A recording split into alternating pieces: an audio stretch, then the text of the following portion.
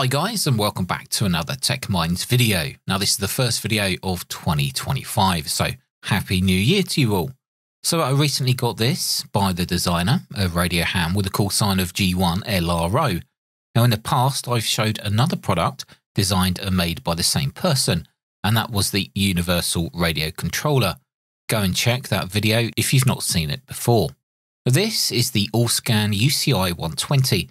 And it's a professional grade, yet low cost USB communications interface that can be used with a host of PTT applications. Now the most popular would be AllStar, and that is what I'll show you later in the video. Of course, it could also be used with EchoLink, but I think AllStar is now the world's favourite when it comes to voice over IP and ham radio. Now when using this AllScan device, it can give you a real sense of using an actual radio. And while some of you are against any form of voice over IP, well, a lot of the main AllStar networks like HubNet or Freestar are also connected to physical repeaters and RF links around the world, so you still need a license and call sign to use this with AllStar, assuming that you don't have a private network. As you've probably gathered already from looking at the front panel, we have a microphone socket, which is wired as an 8-pin mic socket. Now this is compatible with Kenwood and Elinco microphones. Now I'll show you a cheap mic that is fully compatible in a moment. There's also 5 status LEDs and a volume control. Now the red mic LED is definitely useful. This is an audio clip indicator and it ensures that you're not overdriving the outgoing audio. Now on the rear there's a 3.5mm line out socket, which can also be used as an external mic input. There's an adjustable mic gain with a range of -30 dB to 0 dB, and then there's a 3-way mic boost switch, which can apply a boost of either 10 or 20 dB. There's also an insert I/O, which incidentally, if we look at the block diagram, we can see this insert goes between the inbuilt mic preamp and the bandpass filter. I guess this could be useful if you want to insert an effects rack of some kind. Next to this, we have a 3.5mm socket, which is a speaker output. Now this is capable of outputting 2.5 watts of audio power from an audio amplifier. We then have a USB-C socket, which is used to power and communicate with the AllScan device from a host computer. Now as mentioned earlier, we can use the AllScan with AllStar, HamVoip, EchoLink or any PTT application, but this device is supported on Windows, Mac OS, Linux, so whatever flavour of operating system you like, this will actually work with it. Now the microphone that I will use for this demonstration will be an Elinco EMS57. Now these are extremely cheap from the likes of eBay, Amazon or even your local friendly ham radio emporium. Bass microphones or even studio mics are also supported, so in theory and practice you can create some amazing sounding audio depending on what you're using as a microphone. Now I'll leave a link down in the comments to another video where another YouTuber is demonstrating lots of different microphones with this AllScan device. Now one of the easiest single board computers to use would be a Raspberry Pi, especially for the likes of AllStar. And here I have a Pi 5, but clearly all of the other models of Pi are supported.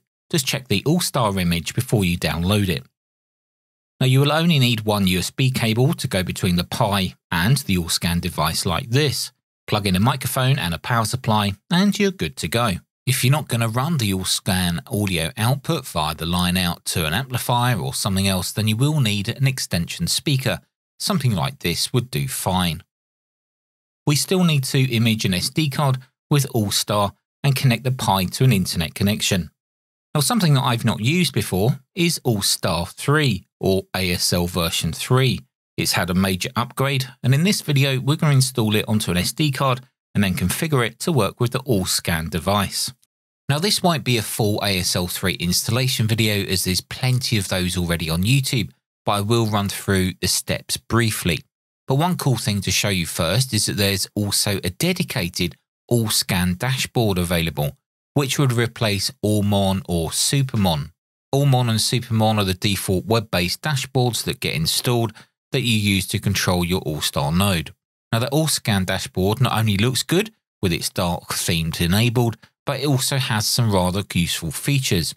At the top it shows the connected nodes And below there's a little list of favourites which you can click on and click connect. Now this saves you having to remember your favourites nodes, node numbers that you like to connect to.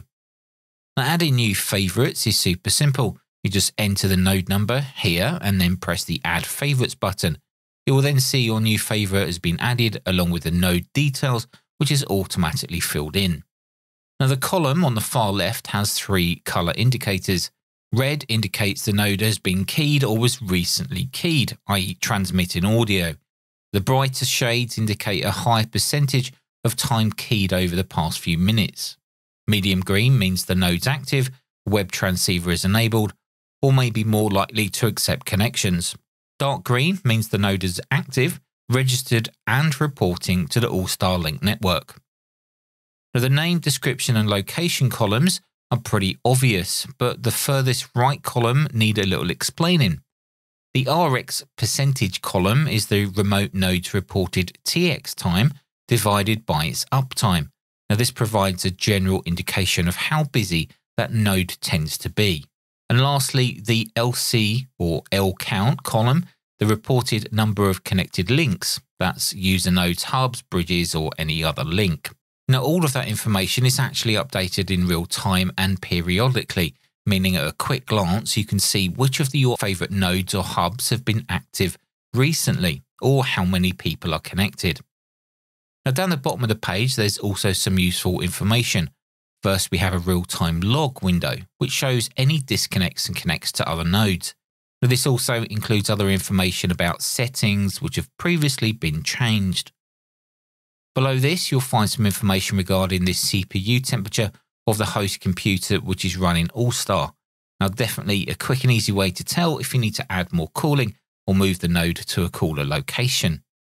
Now, if I just quickly connect to the Parrot node, which replays your voice back to you, this is what mine sounds like with the EMS57 microphone. This is M0DQW, Mike 0 Delta Quebec Whiskey, just testing audio. This is M0DQW, testing audio with the AllScan device. M0DQW, over.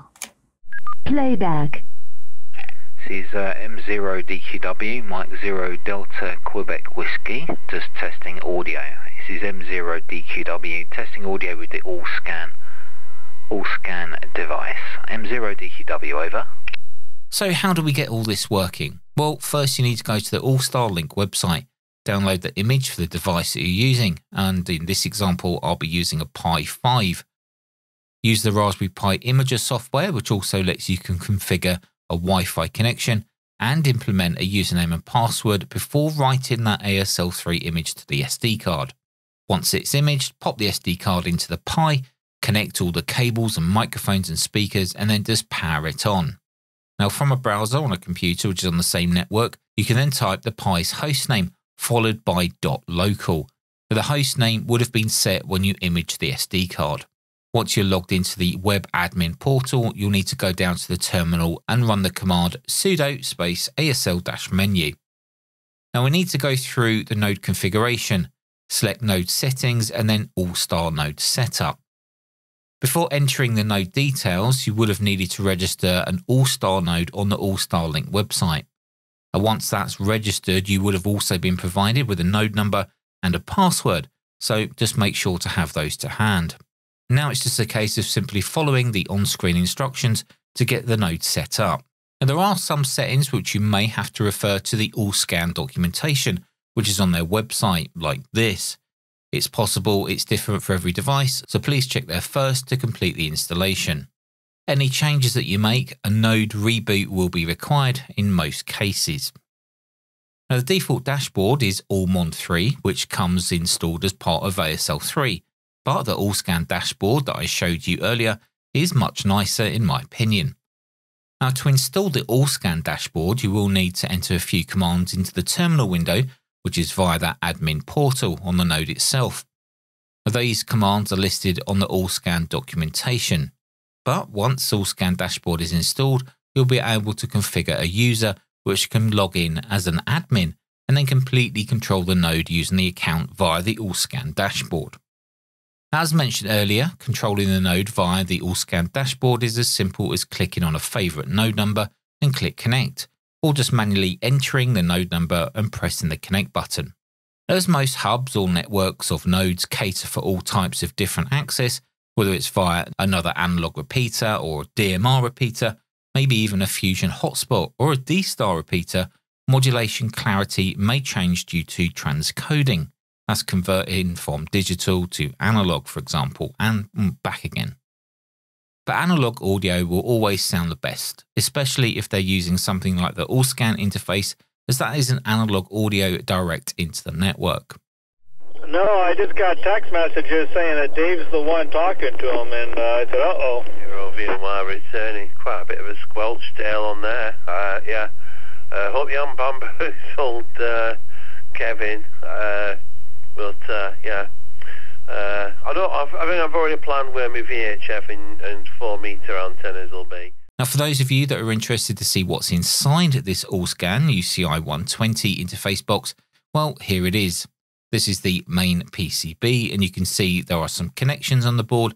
There's some pins with some writing which says exactly what it's for. There's also some dip switches that you can change, and there's also a couple of potentiometers, which I probably would say to leave alone. But refer to the documentation of what all these do before you start playing with it.